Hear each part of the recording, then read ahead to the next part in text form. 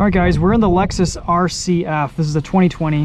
One of the things that's always bothered me about the RCF is that you can't fully disable stability control with these buttons in here. So you go to Sport Plus, you turn traction control off. It says stability control's off. You put your torque vectoring differential into expert mode, but still there's intervention at a little bit of lock. So for the track, there is a pedal dance, and it's actually the same as it was in my Subaru BRZ. Here's what you have to do. At least in the BRZ, it's probably the same for the Lexus RCF, but you have to be up to full operating temperature, and you have to do this sequence within 30 seconds of starting the vehicle. So I'll take you through it. Let's make it happen. Starting the vehicle, foot on the brake, letting off. I'm gonna push the handbrake pedal down 3 times. So 1, 2, 3, and I'm gonna hold it down and press the brake pedal. 1, 2, 3, hold the brake pedal down. Handbrake, 1, 2, 3, down.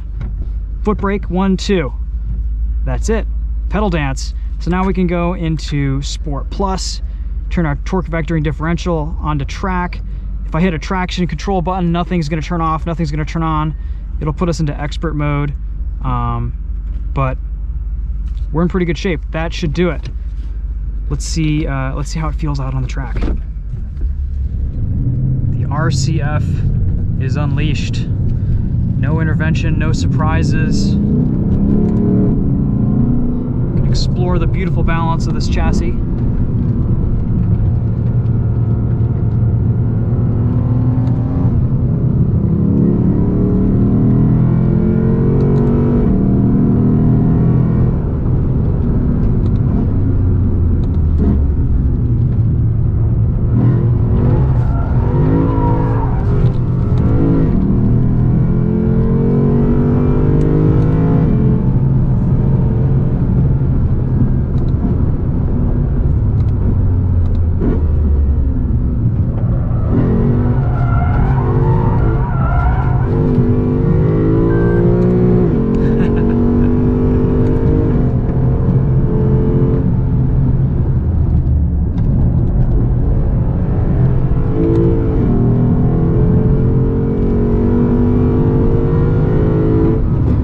Feels a lot more just predictable, willing to rotate.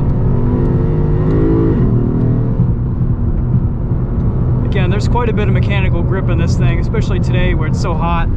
But you want to have some fun in your RCF, you want to put it on snow tires, slide it around a little bit, or have some fun in the wet. It's a quick, easy way to just kind of open up the car's ability to hoon. And it's a pretty good chassis too. It is heavy, you do feel the weight, but on track, in my opinion, for my driving and my preferences, this is the way to go because I don't get any surprises this way. I know exactly what the car is going to do in certain situations, and the standard modes are very safe and secure, but definitely not as much fun.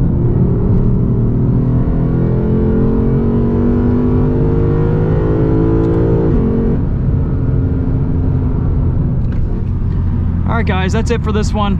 How to have some more fun in your RCF. Don't do this unless if you know what you're doing. You're comfortable with sliding a car around. Definitely, I'm glad that you can do this in the RCF, and it's kind of cool that it's a hidden feature. Keeps people safe, but also lets those who want to have a little bit of fun unleash the car's capabilities a little bit more. So definitely a more enjoyable way for me to drive this on track, and I'm glad that Lexus and Toyota are doing it. Pretty cool. All right guys, thanks for watching. We'll see you in the next one. Take care.